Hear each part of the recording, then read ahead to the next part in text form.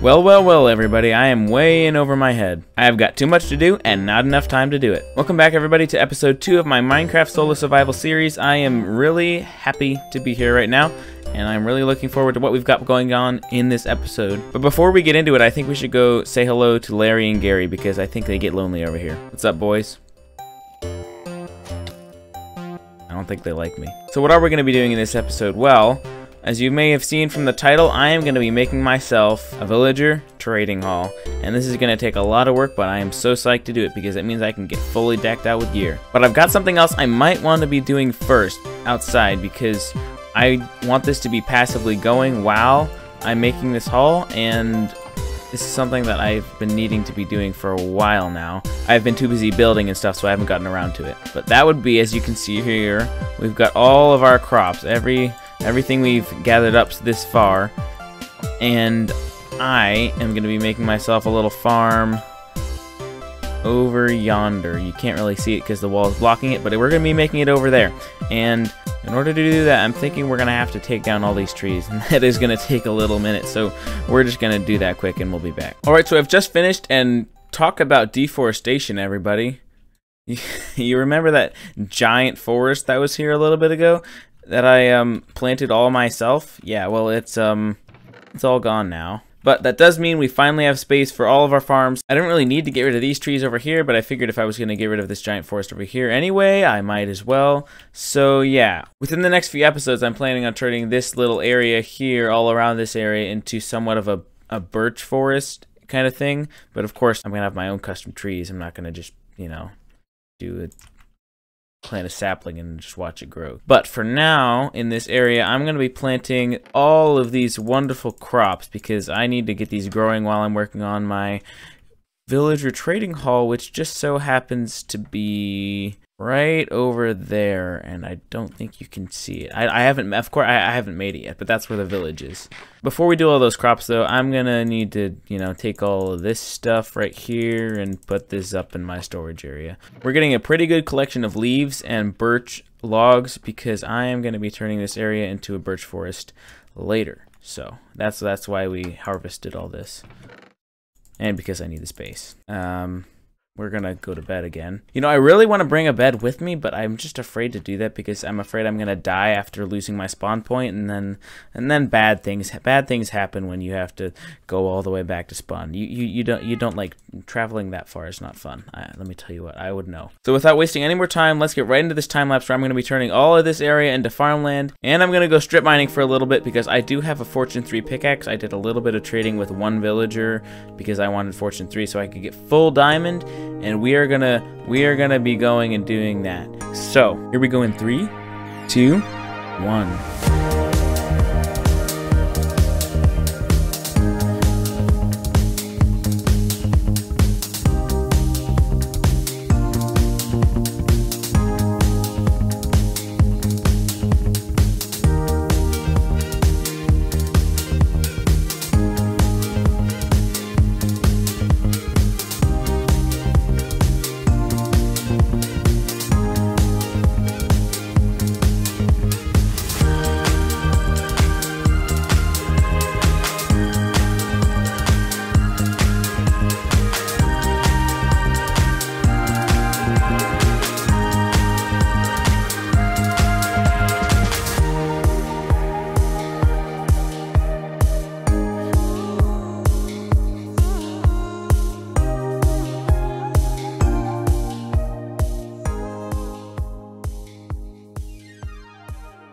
That was quite the unpleasant way to end my mining session, but if you guys didn't see what happened there, I went up this waterfall right here to try and, you know, save myself from dying to all the mobs that were down here, because let me tell you what, there was a lot.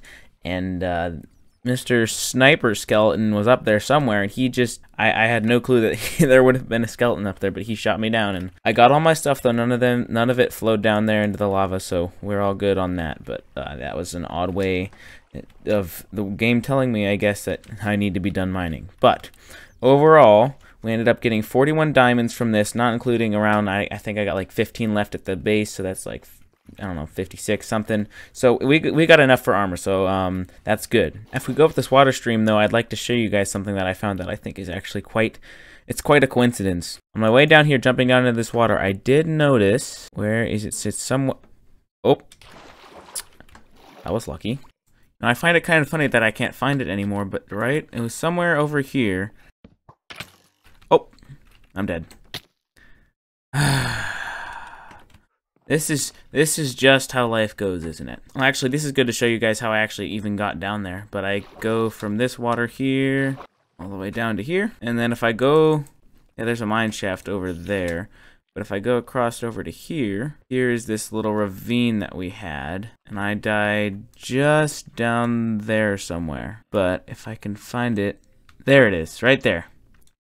Right there, I see a little bit of mossy cobblestone, and I see some cobblestone. So it means we've got a spawner, and I'd like to see what that is. Yeah, we're going to go see that in a minute. First, I've got to get down there without dying.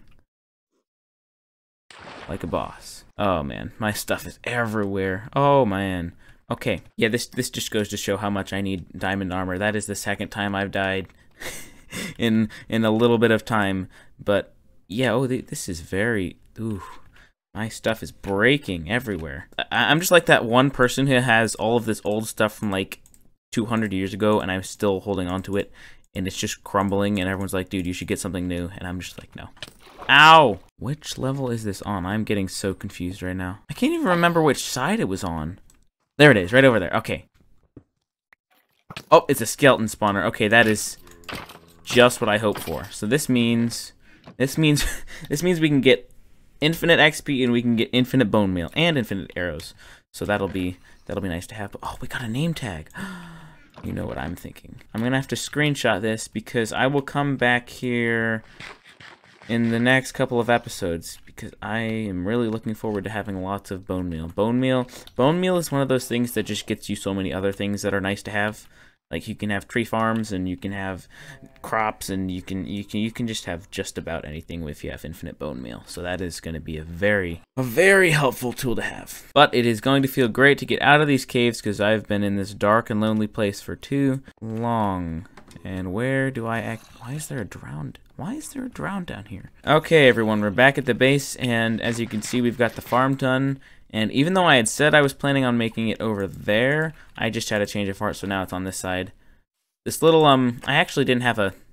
Okay, I need to sleep first before I keep talking, because this is a little bit too dangerous, especially around my build. As I was saying earlier, I did not have a design for this thing planned out. I just kind of started doing it, but I just started placing slabs around the outsides of it, outlining the fields, and I figured, I mean, I kind of like the circle pattern, so I just put a little pond in the middle.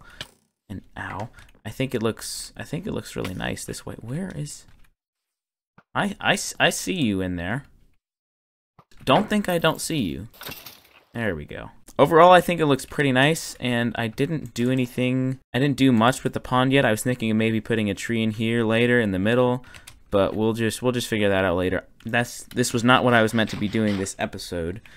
But this is just kind of a side thing. So, well, I guess everybody, I had a little bit more diamonds than I thought. Now I've got a stack and 7. So, the first thing we're going to be doing before we get onto that trading hall is making ourselves a wonderful set of diamond armor. And this is going to be very, very nice to have. Here we go. We can just kind of toss you guys out.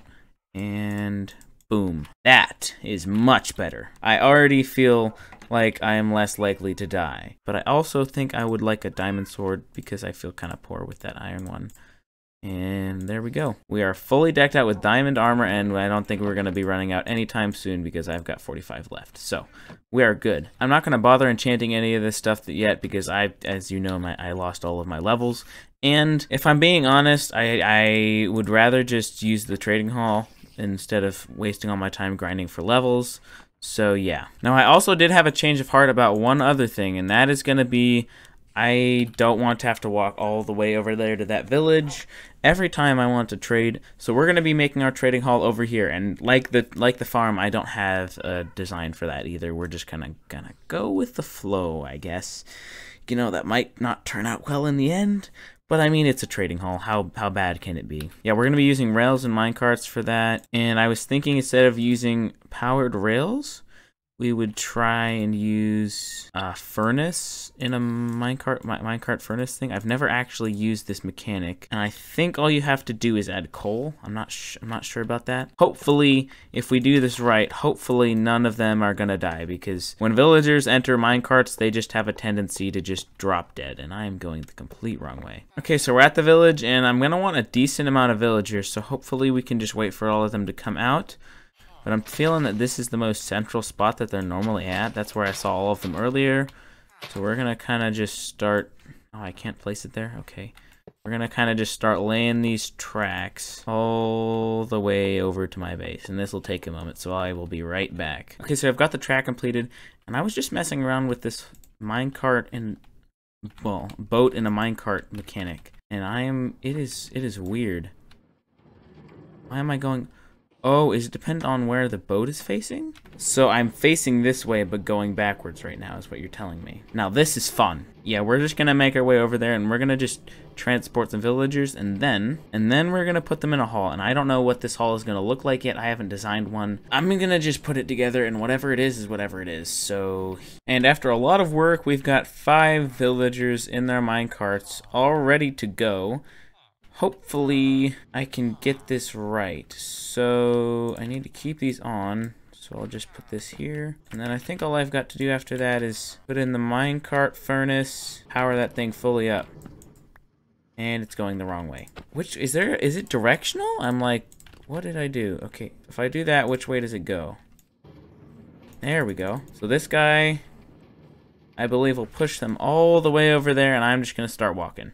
That was a success. Now I don't really know what to do with these guys right now, so I think I'm just gonna kind of cage them in so they don't die. Okay, they should be safe in there, and now I think I'm gonna let them all out because I need these minecarts to go pick up the next batch. And we are back for round number 2 of villagers. This should be interesting. But my minecart should be coming over that hill just about now. Yeah, there it is. That's what I thought. I knew what I was talking about. And now we just have to go find more villagers. So, yeah, this is the fun part. Oh, there's many villagers in here. Okay. I think that's why I trapped them in here. Okay. Okay. So that's already 3 villagers down. I am quite pleased with this. Here's my Silk Touch villager. There he is. Okay. I'm going to move you by boat because I don't feel like having to do anything else. So, there we go. See, this isn't too bad.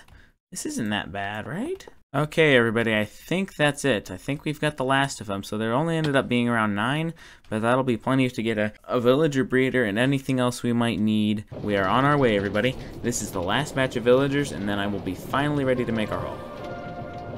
If I would stop going the wrong way. And done. So, without further ado, everybody, we're going to get right into this time-lapse where we are going to be building ourselves our very first villager trading hall. We're just kind of going to go with flow, and whatever happens, happens. So, here we go in 3, 2, 1.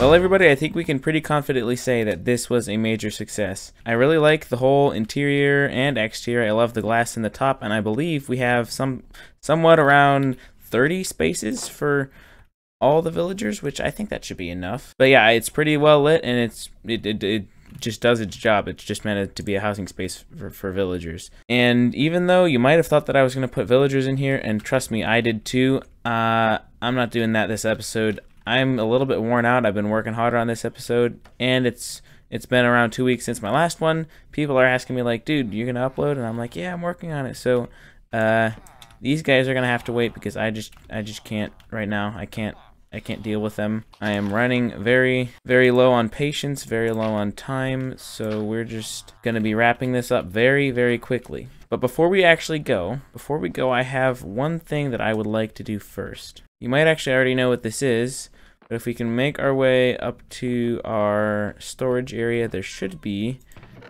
a name tag. There it is, a name tag right up here. And of course, I gotta give it to my OG Rupert here. So we go Rupert, There we go. And done. There is Rupert with his name. He is officially named, and we shall never have to worry about forgetting it in case we don't see him in a very long time. I would never leave you, buddy. But yeah, I'd say overall this was a very successful episode. We got an entire farm made out here. Like, I mean, look at that thing. I should be harvesting it right now. But we got an entire farm made. We got our villager hall made for, ready to be filled. I don't know when I'm going to do that. Sometime. I've got too much to do. I did find a skeleton spawner down there, so that is another thing I have to do. Man, can you see how much of a struggle it is to do this kind of series? Because I have so many things I could be doing right now, and I don't know which ones to do, so I'm a little bit lost. We've gotten so much done, even though this has been a shorter episode, and I mean, that's what I was... That was weird. That's what I'm trying to do. I'm trying to make them a little bit shorter so that people don't get bored and don't click off halfway through.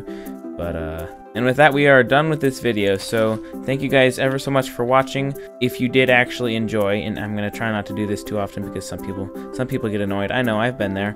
Some people make it annoying, but if you guys did enjoy, please feel free to leave a like or comment or subscribe. That'd be very nice. Even better would be subscribing and coming back to the next video, because really, our videos can only get better from here on out, so you might want to stick around to see where that goes. Anyway, thank you all for being here, and I will see you in the next episode.